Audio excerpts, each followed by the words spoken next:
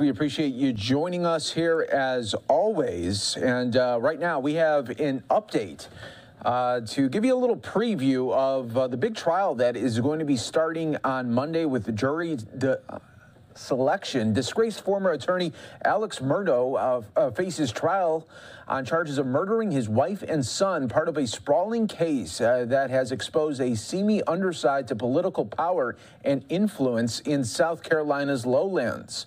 It is a bizarre and Southern Gothic tale of brutal murders, still unsolved deaths, an apparently faked assassination attempt, a family fortune, and layers of small-town corruption going back generations. Not surprisingly, it has gripped America and attracted the interest of numerous documentary makers. And of course, this will all be beginning on Monday. So we just wanted to give you a little preview here with some new details coming out of a mysterious Snapchat video critical to the case. That's coming from prosecutors. This is First on Fox.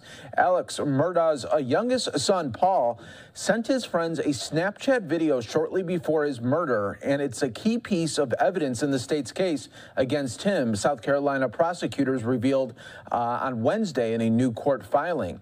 The disbarred attorney, 54, who is slated to go to trial on Monday for the double murder of Paul and Murdaugh's wife, Maggie, in June of 2021. Among other things critical to the case is a video sent out to several friends at approximately 7:56 p.m. on the night of the murders, wrote Senior Assistant Deputy Attorney General Creighton Waters in a petition to secure the attendance of a Snapchat witness.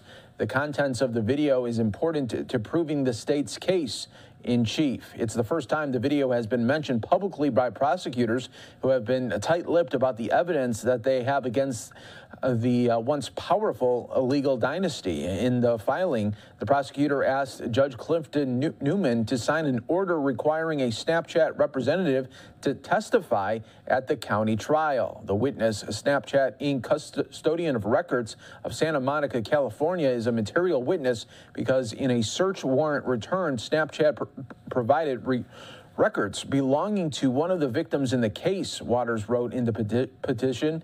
Because this video was provided by Snapchat, a Snapchat custodian is required to testify in person that the video is a true and accurate record kept in the normal course of business activity. The judge signed the order requiring the Snapchat representative's attendance from the start of the trial until the witness testifies or the case is disposed of. The documents do not indicate what is shown on the Snapchat video. Murdaugh is accused of gunning down his troubled son and his wife on June 7th, 2021, near the dog kennels on their sprawling 1,700-acre hunting estate known as Moselle in South Carolina. Prosecutors say the disgraced attorney used a shotgun to blow off his son's head, which was severed from his body, according to court papers. Maggie was shot with a semi-automatic rifle 5 times, including in the back of the head, and died about 30 yards from her son, court papers allege. Prosecutors have suggested that the family patriarch murdered Paul and Maggie over mounting debts and feared that his decades-long schemes to embezzle money from his clients would be exposed. Murdaugh alleges that he found his wife and son's lifeless body at 10:06 p.m. when he placed a hysterical 911 call to police. More than an hour earlier, a video recorded at 8:44 p.m. shows Paul with his father and his mother, prosecutors previously disclosed. The footage was retrieved from his slain son's phone. The prosecutors said the victims were killed between 8:44 and 10:06 p.m., while the South Carolina Law Enforcement Division previously provided a narrower window of 9 p.m. to 9:30. A spokesperson for the South Carolina Attorney General's office declined to comment on the Snapchat video.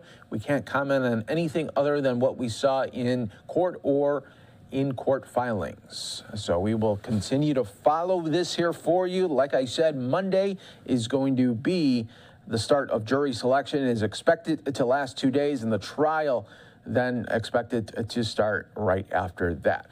You're watching Live Now from Fox, everyone. Let's take another quick 2-minute break.